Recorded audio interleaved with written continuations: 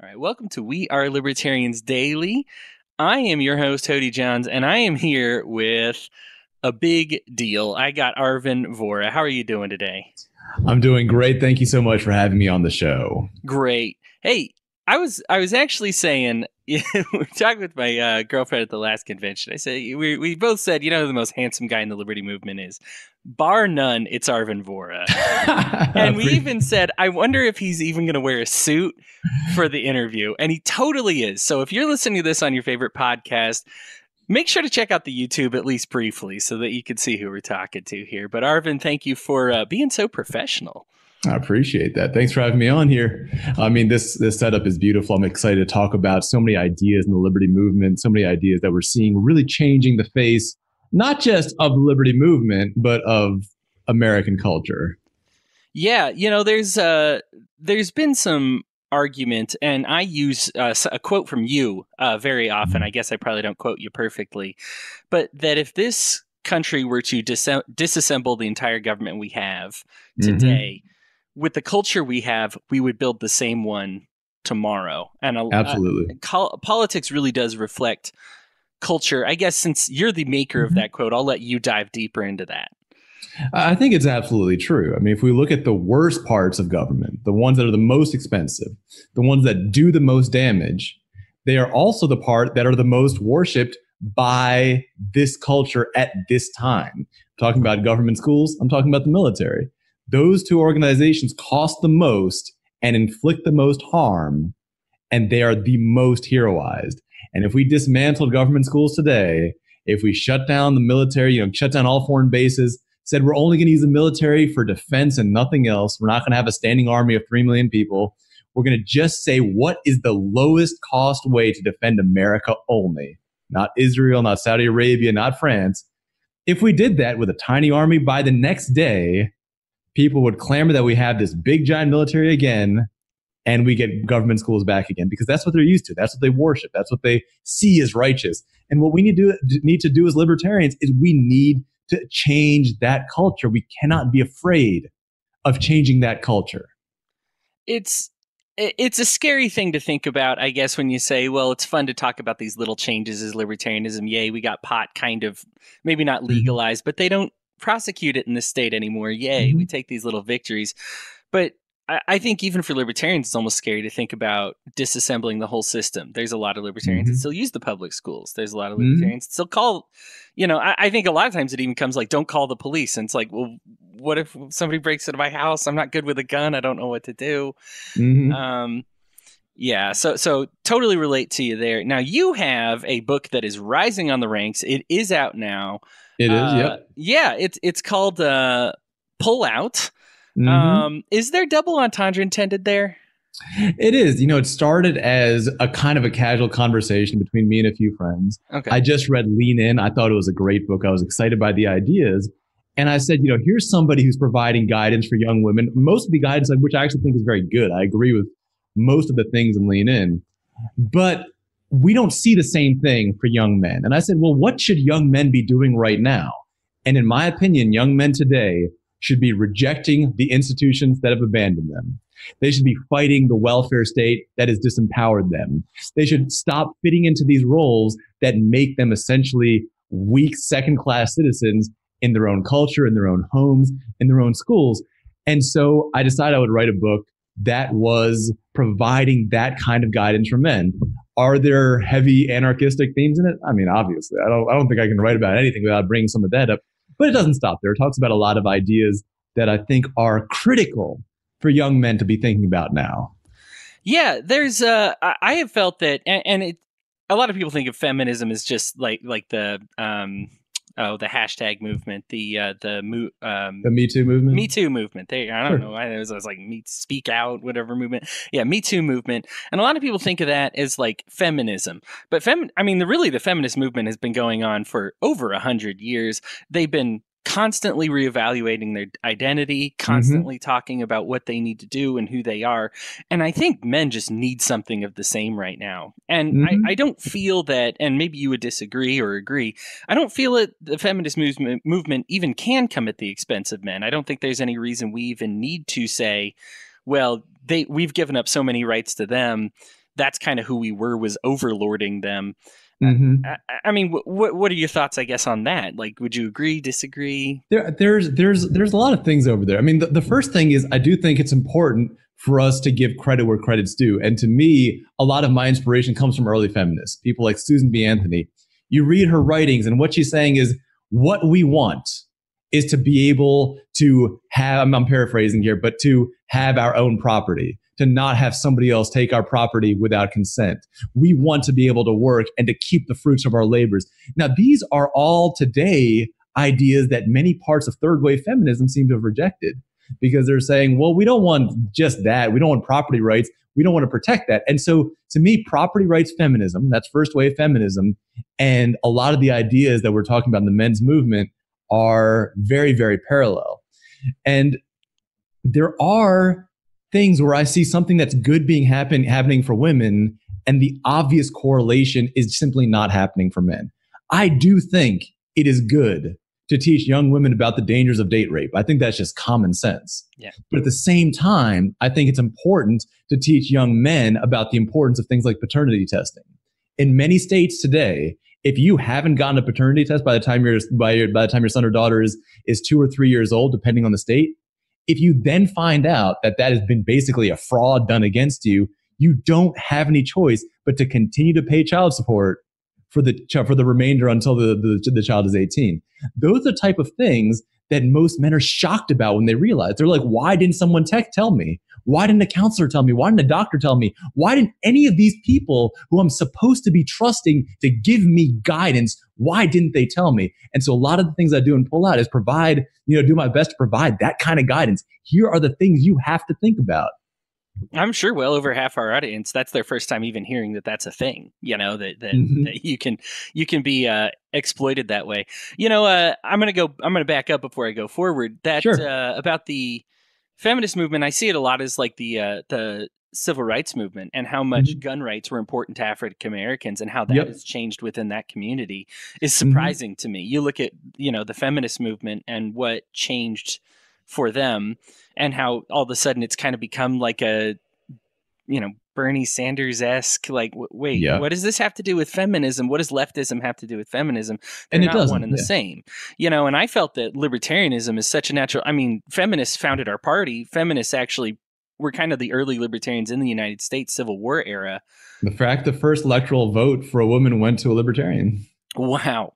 So really, feminism I've always felt was so libertarian. Kind of like civil rights, I felt were so libertarian. It's funny that we seem to have lost those within the party. But again, to get off a party, you're talking about culture, you're talking about some important things. What are some, I guess, go further in the book. We talk about the court system and pulling out of that. Sure. You want to talk about the military system, pulling out of that? Sure. Absolutely. I think a central idea in male culture since just the beginning of the human species has really been the idea of a rite of passage, which is, a boy does something and then that boy becomes a man. And if that boy does something that requires strength, we see a man as stronger than a boy. And if it requires, cleverness, we see as a man is cleverer than a boy, et cetera, et cetera. And what I see is happening in American culture today is, on one side, you have the military, and on the other side, you have, government subsidized colleges trying to usurp that role, saying that this is the new rite of passage. One rite of passage, you're going to sacrifice 4 years of your life and, a couple $100,000 on studying some nonsense. And then they'll dress you up in robes and say, yeah, now you've passed this rite of passage. And on the other side, you have the military, where you're going to spend years of your life, possibly physical injury, almost certainly psychological injury, and without question, moral damage to you at a fundamental level as a human. And they're trying to usurp that. They're trying to fit into that.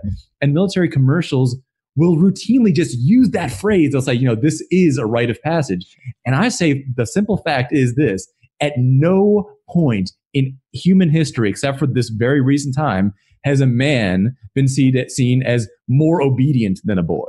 That, to me, is a perversion of a rite of passage, because that's what we're getting from colleges. That's what we're getting from the military. To me, I say, listen, see what you can do without either of those. What can you do to decide who you want to be? How can you shape a rite of passage that makes sense to you, that helps you define what's important to you, rather than how you can become more subservient either to academia or to the military industrial complex? So yeah, when it comes to pulling out of the military, I 100% support that.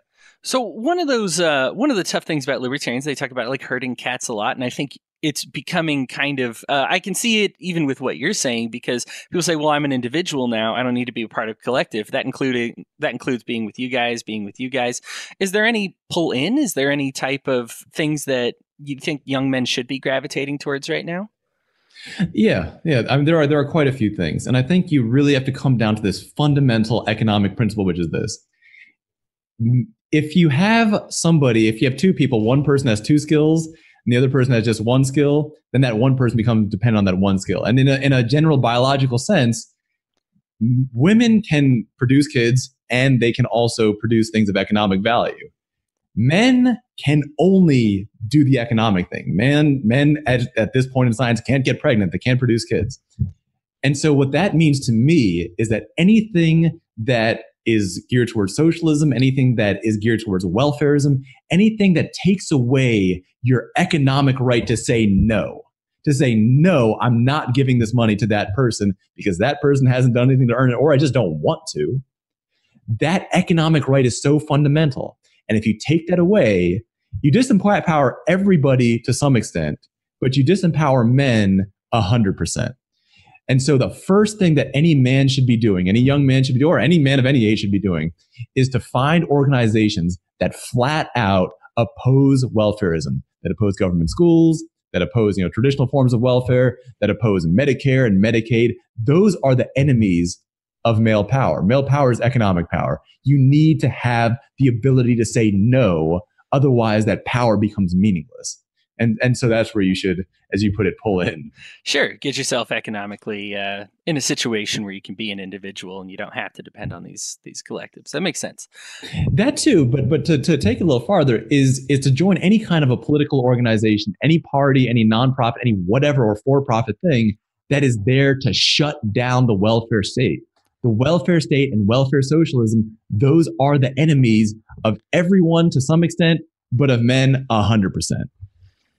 You've called it the military welfare complex before. Did you make that up, or did you get that from somebody else? I don't know of anybody else who said it, but I imagine that I'm not the first person to put together that what we have now is a giant welfare jobs program. The military has become a place to take young men, largely, and also some young women, who are just kind of confused, don't really know what have direction in their life, and to just misdirect them into the worst possible choice that exists. And the motivations are often, here's a job that's unnecessary to do, that we're going to pay for, we're going to pay your college for, all that kind of stuff. And people start to think it's okay, or even in some culture, in some parts of the country, like a great and heroic thing to do. To me, welfare is welfare. If you are being paid with tax money for a made up job that no one needs to do, even if it's hard, it's still welfare, or maybe workfare, but it's not legitimate earnings. It is not a legitimate enterprise. All right, so that's again. I do want to say, pull out Arvin Vohra. It's in stores. You should absolutely give it a read. I plan on doing it. I admit that I have not. I'm finishing up Basic Economics by Thomas Sowell right now on my Audible. Right there. It's an awesome one. But that is my next book, and I'm hoping to hear your great voice read it on Audible one day. But for now, I'm going to get it on the Kindle there.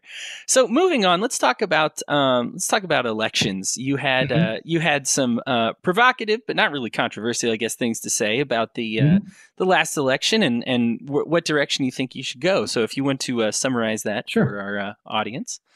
There is a debate going on. It's been going on, and in my opinion, the 2018 elections, to me, have scientifically settled that debate for good, or at least for the next many, many years. And the question is, should we try to be nice? Should we be, inoffensive to soccer moms? Should we be playing this kind of, harmlessness politics? Or should we be incendiary? Should we be going after the sacred cows of the state? Which one should we be doing? And, largely in response to a lot of things that I said, people said, well, we need to be inoffensive and harmless and not make waves and, be super nice. And we had some campaigns that did that.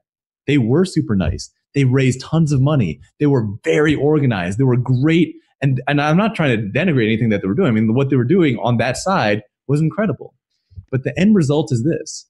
They didn't change any ideas.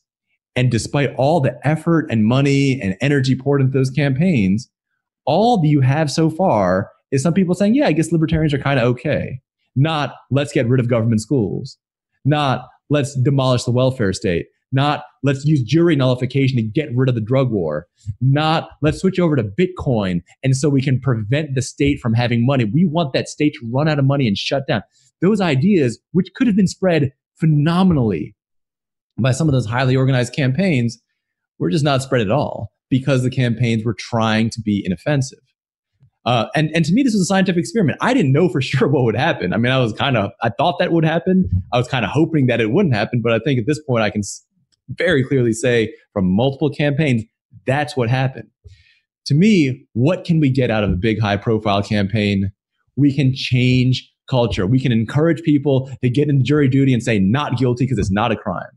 And that's how we got, that's the foundation, by the way, of how we got freedom of press in America. We can encourage people to say, government schools are welfare, I'm not going to use them. And if somebody else uses them, I'm going to insult them for it. Because sometimes if someone's doing something heinous and wrong, for example, just as we insult racists today, I want to see an era where we insult welfarists just as much and shut that down at a cultural level. Note that today there's no laws against racism. You can be as racist as you want to, but the cultural pressure has effectively shut down a huge percentage of it. Not all, but a lot. So that's some of the analysis that I had for the 2018 campaigns. I believe in 2020, we should get bold, we should get brazen, we should make sure that people are so mad that they can't help but telling everybody else our ideas because they're so mad about them. Sure. Now, when we talk about like making fun of people on like welfare, right, or welfarists, sorry, not just the people on welfare, the welfarists, that a lot of times, I don't think necessarily these campaigns were trying to be inoffensive. I think they were trying to win and trying to garner as many votes as they can, and sometimes that means pandering. At least that's what they thought. Now, we'll note, and you note, they did not win anyway, so you might as well have said what you really meant. But do you think there's a line then to say, well, I'm going to give you an example. There's been less legislation passed about police welfare reform since the kneeling. And I think a lot of that has come because not that everybody hates his message, but I think a certain group that would unify with the Colin Kaepernick kneeling all of a sudden became very angry and became hurt by it. Do you think that we can do damage to our cause then by saying incendiary things, by not being nice to these groups that maybe might be on our cause that just haven't thought it through yet? I think that you need to put things in a logical order, right? Okay. And we need to say who is going to most immediately benefit from shutting down all welfare. The people who are going to be the most immediate beneficiaries are going to be the people who I believe, they're the ones who are going to respond. It's true that in the long run, everyone will benefit from the end of government schools. But in the short run, people who are not using government schools are going to benefit the most. They're not going to have any disruption. They're not going to have to deal with those things. You can argue, in the long run, the people who are stuck in government schools will no longer be harmed by the lack of quality education. And that's true, but that's not how they see it. They see it as a threat. So to me, I want to see who is benefiting right now, and I want to let them know that we're going to fight alongside them. I want homeschoolers to know that what they're doing is morally righteous, what the other side is doing is morally wrong, and that we're going to do everything we can to not have them have to pay for a bad, immoral service that they're not using anyway. Sure. I think if anybody knows you, Arvin, I think they will probably think a little like how I guess I used to think about you, and I will admit, and I will say this guy is probably the coolest person to talk to in person and the worst person to read online. like all of a sudden I'm like, okay, so I talked with Arvin Vohra, I heard his interview, I loved everything they said about him. Every time you've actually appeared on We're Libertarians before at the convention. Yep. Johnny Rocket, the launch pad there. and everybody's like, man, I love everything he said. This guy is so awesome. And then people look online and they're like, wait a minute. Sex with 14-year-olds, throwing police out of helicopters, shooting up school boards. What's going on? Are you just trying to reach different audiences? Why is the Arvin Vohra in person so much nicer than the Arvin Vohra online, I guess? Yeah, I mean, it's a question of audience, right? So online, my goal is to spread an idea by, whatever means is most effective. The biggest example of this is when I started to see that military recruiting was happening inside of the LNC, when you have one LNC member bragging about joining the Marines after talking to another LNC member to get advice, to me, I'm like, okay, we have a problem here. Right. And so recognizing that it probably might sacrifice some of my popularity, my goal was to get the entire party, divided on this issue. Because before we had, say 50% of people in favor of the military, 50% of the people silent. I don't know what the percentages are now, but I do know the anti-military people in the liberty movement, around the liberty movement, in the Libertarian Party, on pages like Anarchy Ball, etc., are no longer silent. And that to me is what was the goal. That I wanted people to know that if they spoke out against the military, that I was going to be speaking at least as loud as they would. And I wanted them to see that you can set an entire party talking about one issue if you want, because when I run in 2020, I want the libertarian movement to understand this. We can make anything we want, not just the center of our discussion, but the center of American political discussion if we play our cards right. And so when I run, if I get the nomination, or even if I don't get the nomination while I'm running, I'm going to be trying to stir up the very issues that people are the most sensitive about. And I think that things like the military are certainly about that. There are some of the things you mentioned were just, there was the school board thing. I mean, that was a stupid joke. I apologize for it immediately and dropped the topic. Sure. When it comes to things like age of consent, I don't think the government should be acting as a parent.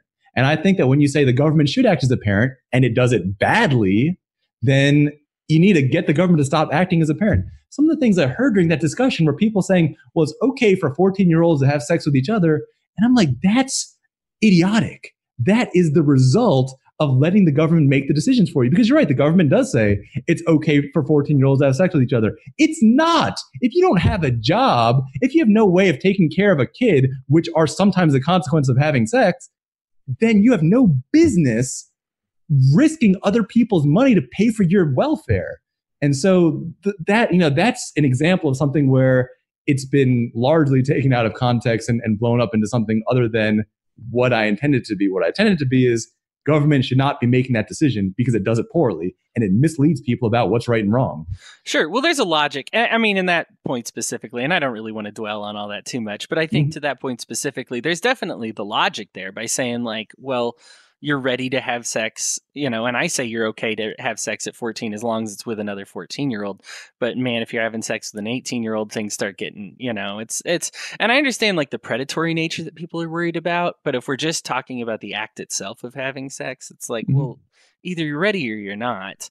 And just because you had sex with somebody super immature is supposed to super mature, that the logic really doesn't follow that. It's like, oh, that's okay. You're both immature and stupid, so that's great. Exactly. Yeah. What was interesting, I was on a Punk Rock Libertarians discussing this issue, and they were a little bit upset because they felt that I'd misrepresented the anarchist wing, and so I just asked. I was like, have you ever been in a situation like that? And the host had to admit that his first time was he was 15, the girl was 19.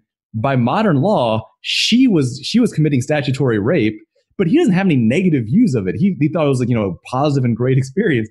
So, I mean, even the people who get mad when they actually think about it are like, will often say, well, yeah, I guess, in my case, it was okay. And, when my grandmother married my grandfather, that was okay. And when my great-grandmother, that was okay. Just like now it's not okay because it offends people. That to me is like nonsense. I mean, if the truth offends you, then sorry, I don't know what to say about that. The truth sometimes is going to offend you. Sure. Well, we got to go case by case. I think people think, I know that when I think of it, the cases that pop into my head are those rapey 60-year-olds that, get these six or 7-year-old girls, alone and that type of thing, because that's all I see in the media. But then, you think about it and you're like, oh, well, almost everybody's first time is under 18.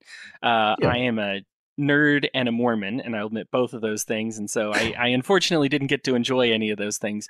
So I didn't have to worry about this whole subject. But, let's move on. I hate running low on time, especially with you, but your time is super valuable. So let's just go to your plans for the presidency. I'm going to preface the whole thing with one question that's going to be like the most genuine question I've ever asked anybody, because I really am on the fence about the presidency in 2020. Okay. I've seen the hats in the ring. Benjamin, I just heard Kim on the Johnny Rocket. I know that there's going to be more that are throwing their hats in the ring. I'm undecided. I think you're the biggest risk I would ever take as a libertarian, because I say I am either going to be sitting around the Thanksgiving table and they'll be like, man, that Arvin Vohra's ideas are great. Or why the heck should we kill police officers, Hodey? Is that what you're saying we should do? And I'm going to be like, no, that's like, so I'm like on the cusp of being like, I get to say everything I want and just be a true libertarian. Or am I going to be defending something crappy for the rest of the year with an Arvin Vohra presidency? What would you say to people like me on the fence? I would say understand a couple things. First, look at my actual major media interviews. And you'll notice that when I'm on major media, I'll do two things. One, I'm actually reasonably civil. Two, you can't get me through a sentence without me talking about cutting some major part of government.